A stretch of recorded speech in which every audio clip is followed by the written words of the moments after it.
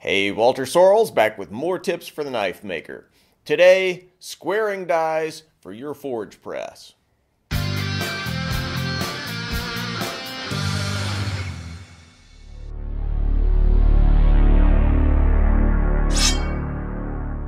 So, we'll be making dueling dies today.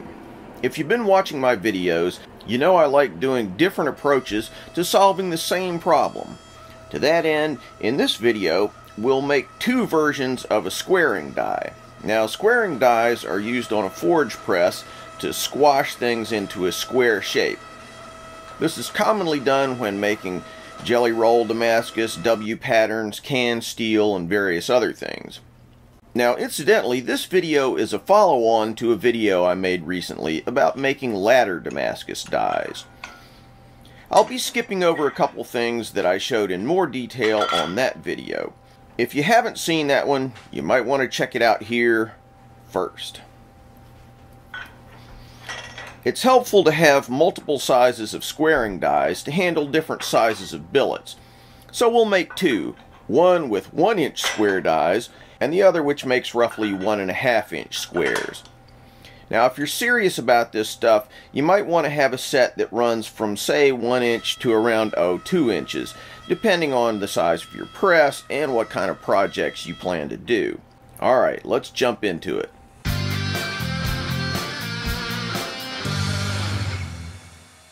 Now, the first die I'll show you is the simpler of the two. These will be 1-inch squaring dies, meaning that the die will be made to form square billets measuring 1 inch on each side. My forge press uses die plates that are 3/8 of an inch thick by 4 inches wide by 8 inches long. So I'll use a cutting wheel and my angle grinder to cut the plates from a longer piece of stock. Next, I'll cut 4 pieces of 1-inch angle iron. This is just standard stuff that you can buy at Home Depot. I'll also use some 1 by 1/8 inch stock for a retention plate on the die. So, the basic idea for this die is to use 2 pieces of angle iron on the top plate and 2 on the bottom, so that when the two dies are brought together, they form a square. Dead simple. I'll begin by measuring to make sure everything's centered and square on my plate.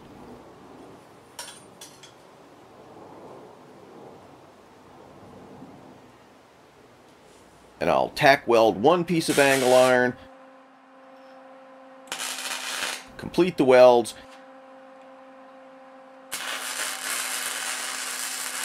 and then repeat with the second angle iron.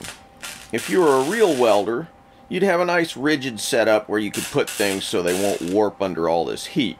But I'm not, and I don't. So part of the equation here is that the die plates bow a little with all that heat and have to be squashed back flat with my press so that they'll seat correctly. Once that's done, I'll install the first completed die in the top position on the forge. Next, I'll set the other 2 pieces of angle iron on the bottom plate, bring the top die down so they're almost touching, and adjust them so they mate perfectly. The closer they mate, the more trouble-free the operation of the die. Then I'll use welding clamps to clamp the 2 pieces of angle iron down, take them back to my welding station, that's a pretentious way of describing the floor of my shop, and I'll weld them up. Here's a little footage of the dies at work. Now, 1-inch dies are pretty darn small, so this is only useful for fairly small projects like this one.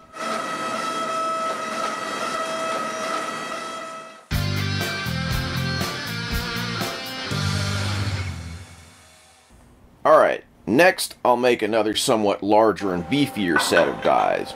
This is going to be a little more typical of the size that you would find useful for most squaring operations. I'll use a 1 by 2 inch mild steel bar to form my dies. I'll cut it on a 45-degree bias on my chop saw, then cut another piece with a square edge. This will allow me to flip the 2 pieces that I've cut around so that when they're on the die plate, they form half of a square. Then I'll repeat the process for the matching die. So I'm using my abrasive saw to cut 4 different cuts, 2 of which are 90-degree cuts and 2 of which are 45-degree cuts. In retrospect, I would have made the parallel support edges a little wider to provide a more stable base. But I sort of cheaped out trying to conserve stock. I've used them a few times and they work fine, but still, I'd be happier if I cut them about ½ an inch wider on each side. Now we'll bring the pieces to the die plates, making sure we've measured everything so they're centered and square, and then weld the first set together. Now the retention flange,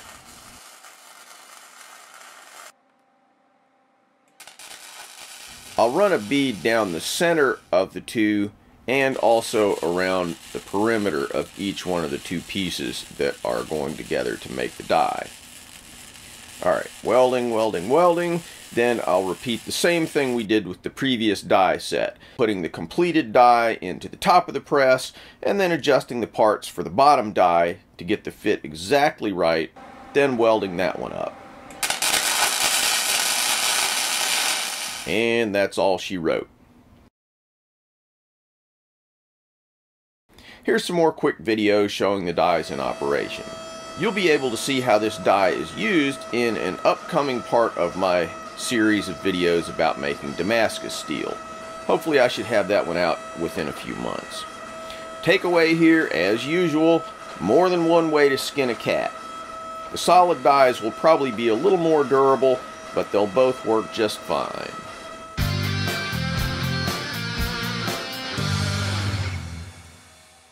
If you enjoyed this video, please subscribe to my channel and check out my website, waltersorrellsblades.com, where you can find more of my work. You'll also find plenty more videos there that you can't find on YouTube with very, very detailed information about all aspects of Japanese blade making.